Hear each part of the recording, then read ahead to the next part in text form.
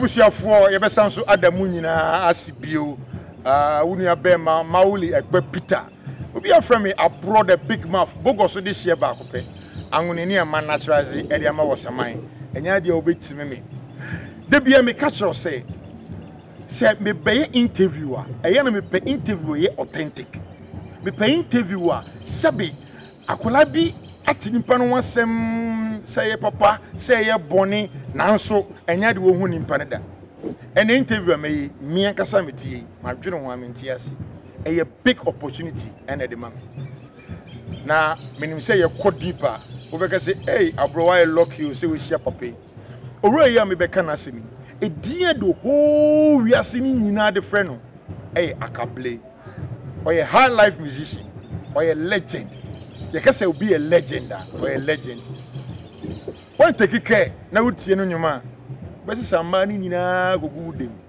e bedru Honorable Blay. Yes, boss. Mpacha akwaba. Yeah. We dey edika no. Ba me fast dem fama o. Wa kwenya wo dey amma me say be me nso. Yeah, fast dem anya me. Ami. Na be me nso me be ye interview bi. Owura Blay. Yenhwe edin dey sound like Nzima. Say ye pese hu Blay anaka ye chirim kakre bi Blay wan. Oh, Blay ono na aka no be Nzima ni. 100% Nzima. Mifianochi. Okay. Be a gas plant no one. Okay. West African gas plant one. When I'm fi. Na ko school we. Ko school we enso. Efra minya enjum friend minya na ma bon dwuma besinde. Edin e de friend me na aka na Blay. But yencho enjum wo sha enjum ase at which age? No problem menim ni enjum to ankasa na hu se enjum e beta nipa hu ye na nanom wo dwai kra no woto enjum de bi am ka se enjum wufi bebi efi ba no yenim ho ena bebi e ba konso wunim ho but bebi efi a e bebedu ha no ni ye to enjum wo ho emum ansa na e bedu ha no ada e bedu ha no ena ye to ha enjum ye first note ena ye nga on the sound no on the first note and the baby if you super hano on so yet your last note na the bedroom wow it is the same thing as if you akwa on so yet your last note na eja ha ayo baby be kwakodu no nti enjum de ebata ho na no kra yemenim ni me realize my talent tam na mo be class 4 wow na me de ntonto rifle stick ni munu na me de bobo speakers okay na me de Saturday night powder on bi da yeah oh me dem blue bi na that's right na on sense my edukundum nti mma me okoto dem powder no be 10 no de ahye na adakam sekundum tam so a na we yina omo sekundum no atu agu omo so na ma ya so nwa ma kayi be powder no 4 na me de akono makoto powder na wum na gu na me de tabo de ahye on say powder ni shape to say guitar na hese nti ma botokro ha na me de dua na ahye na me de sardine openness na me de ayi we your friend tuning pegs okay na me de ahye that is sardine we need two sardine no that's right na me de bi ahye ho na me de akrante wire na me de aguso na me de mama yankofo nti ya bo na me kita na me de ma no do me de me sa prepare me de ma no na me de bo na man ko fu so ebiti edu papa na ye che ekrum hufu ina bobo hia en ye bonju no mo chia de na mam de ken no obi aka kire ne say mi fie din e anojo mieza me ye third one ye friend mensa nti set say mieza che mensa ti anojo mieza no obi aka kire mam say anojo why any concert ni biemu na mam nim say ma kofa na powder no de ken na ba nwana ba na agu it is oh my powder now or the starting you oh wow yenhwe at that age na wo design man born na wo vision bi se mri bi du obebo nyuma du echi David na me ni sa vision no won say na ade a me pe nti na me ye but na me nim say edum ba bedu say nti e South African fo say the metam na ma wo fo hu say ade akoda na ye no oye pen ya say no be ye nti ye mbo ano I can be a Madrid and can make trouble with that. So in Africa, Papa a teacher. Now, Mamma so or ton and tomato. So what shall you Papa Savitradi by force? Okay. Matthias. Now, you say at what point? And I want to say, time with the Pesemi amateur me first in you. School 1985. Was it? School 1985. Secondary school 1985. Did I see your opportunity? 1985. Yeah, and I'm mature O level exams. That's it. Oh, we 1985. To be frank, school I'm going to St. John's Takrady. That is a second St. John's. That's right. St. Abro, statue of that's right, of course. Inti, onuti, na music inti na mukwaho. Okay. Na St. John's also say, "Ukwaho na asa wabo music." Ope say, "Uka wamo band no ho." Or say from first to 10th. Years am say, "Wo say wudi obi." When di obi a, unye kwan mo band ni bi. Me so ebi a me di 12, me di 13. A class of about 45, me di 12, me di 13. Me best position 12. To me bi am mother. Can do 10? Me do 10 I can be consider. Difference 2 net that's no. We a good ground can because the reason was that was a boys na we school no band no e ma mu nsu ade. It you just say woni ma de a ye ma wo band bi am chin bi aka say we school wo kra no e na ma bomb because of band no. Nti jai school. Nti di man jai mo kwa ye wie nti mi wie no e na papa bi ye friend no Pajo. Okay. A guitar player. Band bi weta kware a friend with Samberma. Na hotel bi a friend Pacos. Pajo ni papa Mr. Pon of Kumasi ono ni hotel. And what band a friend with Samberma. The Pajo no guitar. And I me approaching some person swing guitar. To no take him kakra. And I me few ko join Juwaka and the band. Timoko Juwaka and the band Juwaka so introduce ma papa ko ni mo. Eja ko ni mo. Okay. Nti omo no mo dem kakra do masua afini nkrofo bebre masua bi fi kino nyina okay awonye ne baby ko masua bi fi ebotela moy ebotela ya ye botela e akre botela wow masua bi fi ni ho masua bi fi Kofi Electric or New Jersey says ya honorable young person ma no meaning Kofi Electric because I think there was a time no South interest to go that's right band be botela so to that's right I also was South interest here inti monsieur bi fi na Nat Fredu ono so America says ya monsieur bi fi no ho monsieur bi fi Kikijan the late Kikijan monsieur bi fi no ho that time na Nat Fredu e be boy studio e wo akwaje that's right GBC side hono inti na Nat Fredu o Chief Kwame o Kumasi sisi ano ono Kwasi Obo Kikijan Kojojan Uncle Botela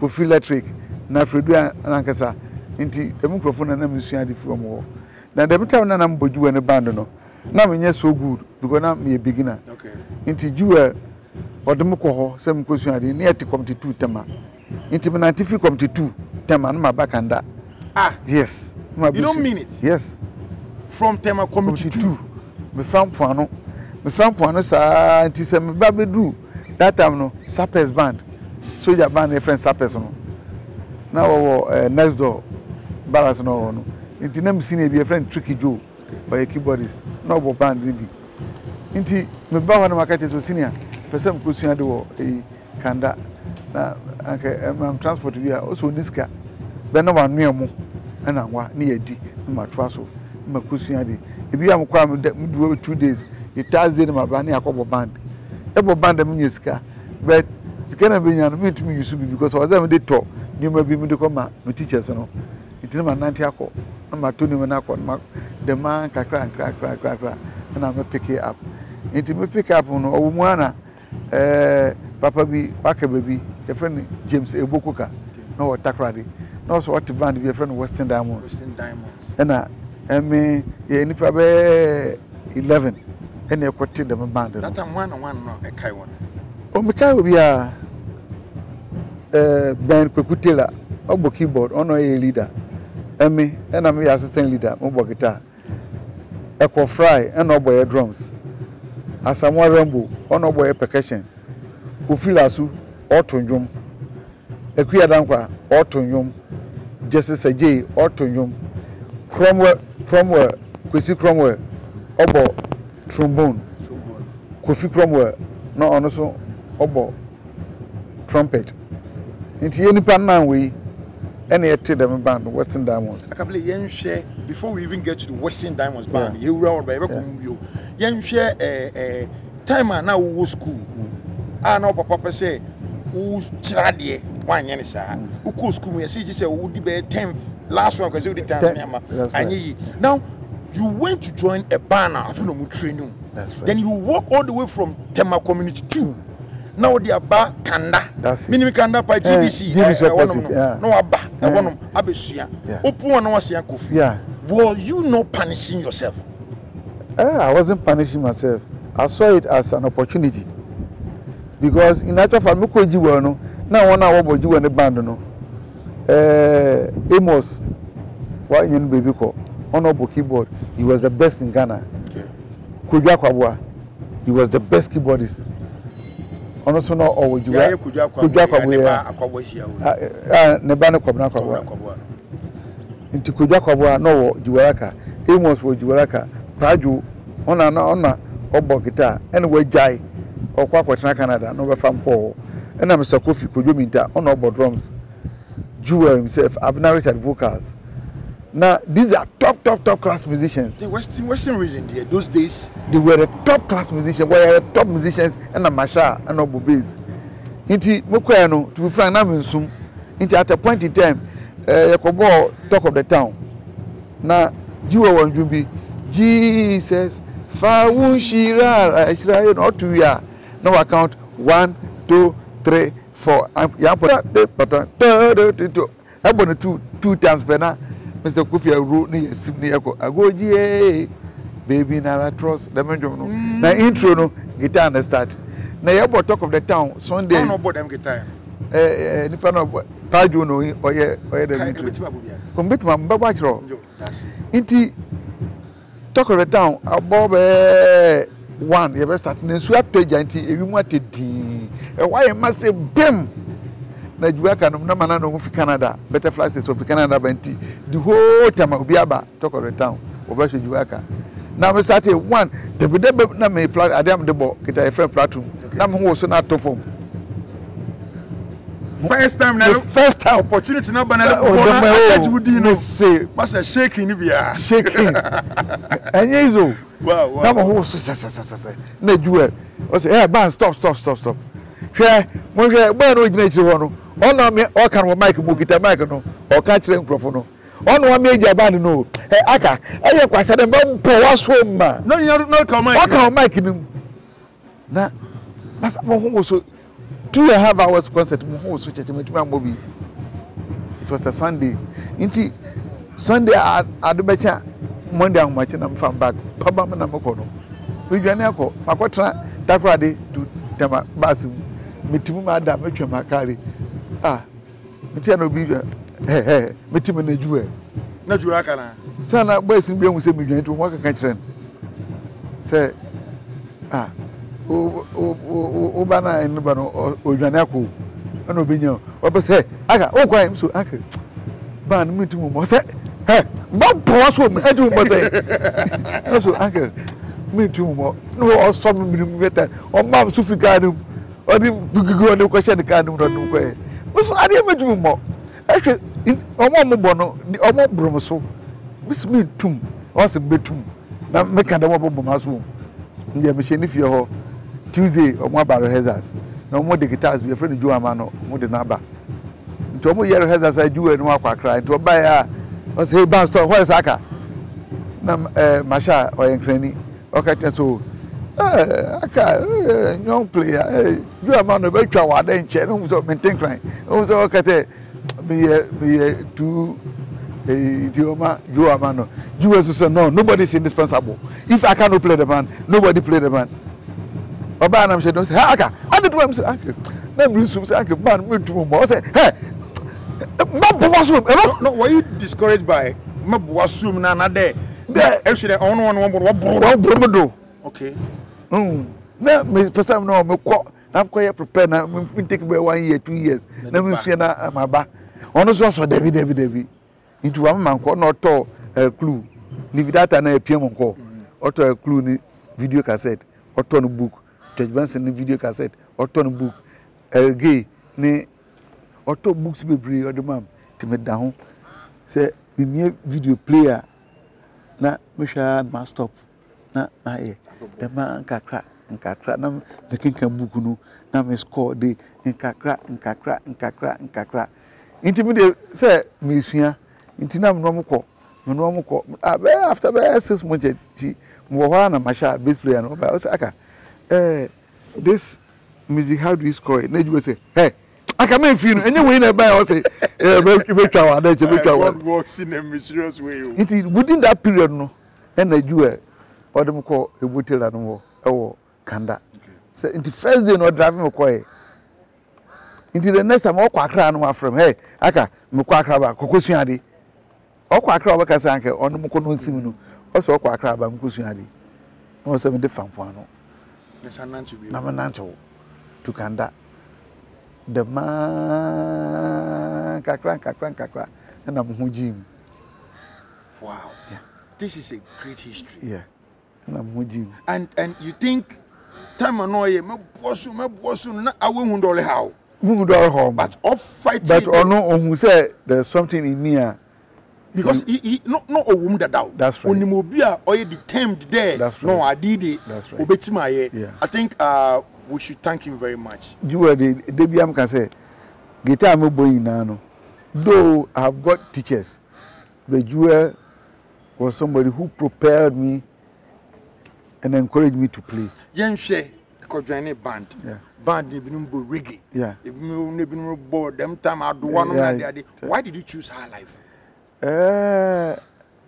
me ya fraba no ye krom say ware ni me ye krom anochi concert ma ho concert ba ngale kpele me nyanko police James ni krom ngale kpele inti efi anochi ba ngale kpele wetra baku atra ngale chi na ba ngale kpele inti akoda me de mutuma bom komwa adofo wa ba na maba na ma ko twitwe ndu ama mo twitwe wuru am de ba ye concert no mo wuru one time bi ono so mko ma one time yes wo nya microphone mo twitwe wuru na o chese mutum komu bi wo ba so ha la fon kwa no bo inti me fa gota bi mu ena me se me ko me pie a bebi ma concert fo no wo wa dress no e ho na mkopue oh masa obruma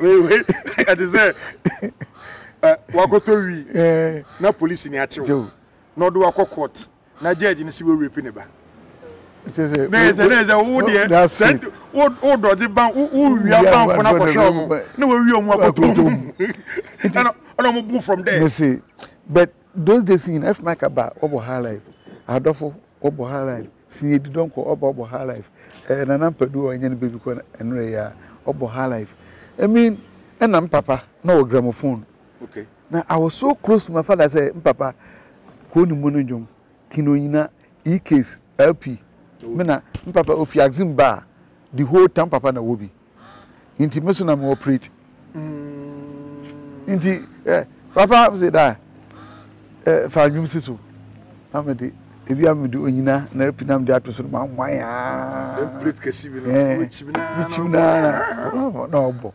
inti metie her life from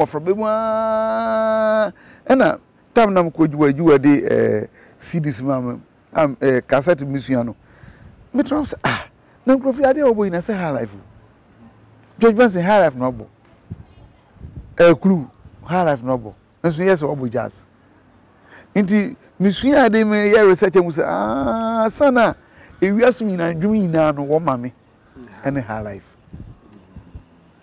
inti the media misumi ye Ghana ni anedina me fa halafen to mo e me wiase ina hu say halafen so sana jazz ni mam ne high life reggae ni mam ne high life R&B ni mam ne high life and the mother of every genre high life first year I tro wonum e ba utrim se me record na year be 1986 and you men tro me tro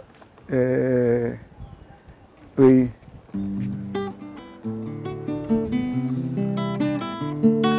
Midamye minina na regelu baya.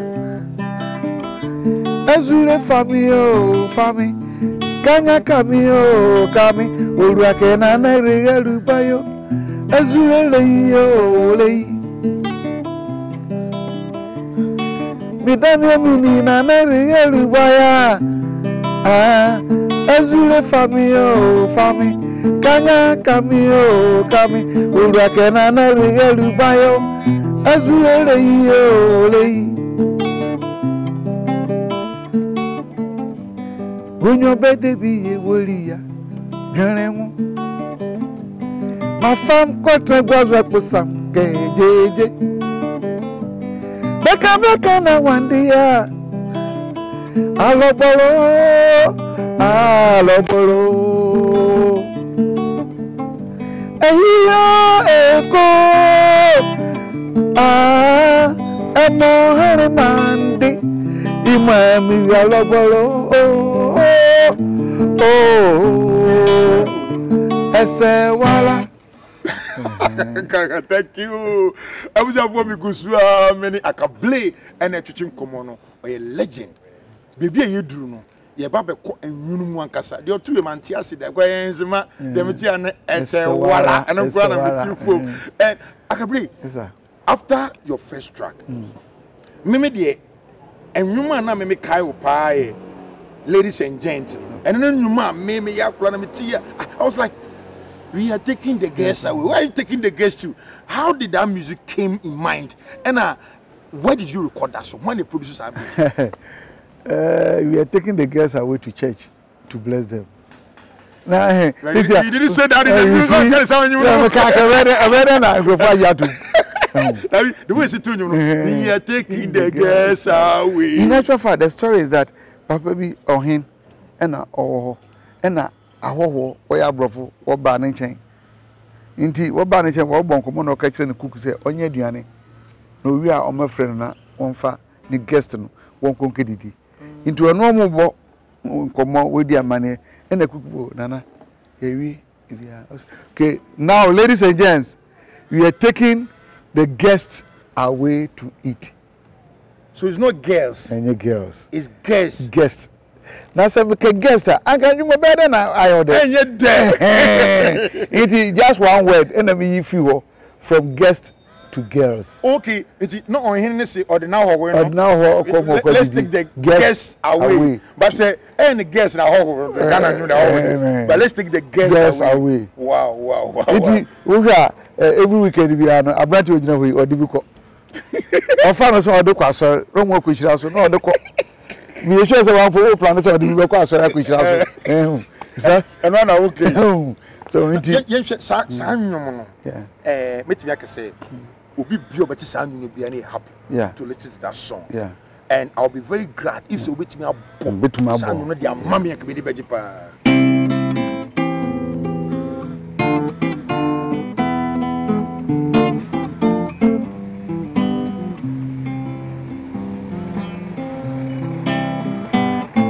Ladies and gents, are you ready now? We are taking the girls away. Ladies and gents, are you ready now? We are taking the girls away. We are taking the girls away. To where? We are taking the girls away. Ladies and gents, are you ready now? We are taking the girls away. Whatever you do, I will take you home. I will take you home tonight. Whatever you say, I will take you home. I will take you home tonight. That way, we are taking the girls away. Also to me, we are taking the girls away. Ladies and gents, are you ready now? We are taking the girls away to church. What you say? The him kind. That's right. Madam, no. Or him can say, or the guests could about the night. And the guests. That's right. I can share with this music. That's right. And you do sing album sing with me. My personally, my album 6 albums. That's right. And was singles. But more was in the most metro and Jumbe 5. Okay. Even way. I don't fool kung fu. Man, who was here? One at the meko, one soon at the me ba. Who ya me, Papa? Once I am a bonnie. I don't fool kung fu. Man, who was here?